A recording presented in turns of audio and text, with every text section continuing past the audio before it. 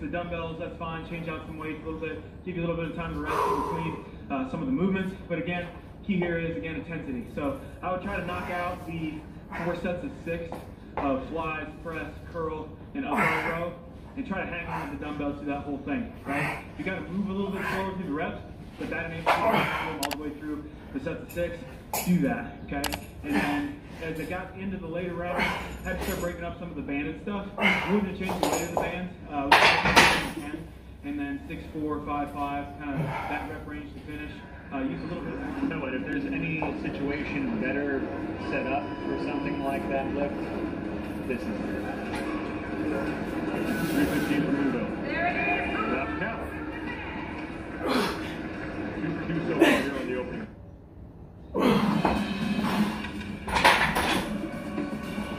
Just like the weightlifter does.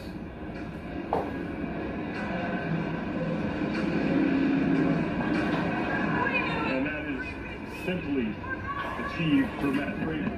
There's Noah Olson, who's trying to finish on the podium for the first time in his career. His first finished 2 years ago.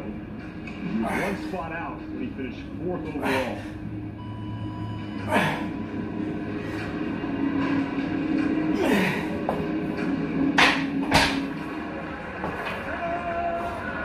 Cloud won't be able to hit it, and he will bow out. Newberry.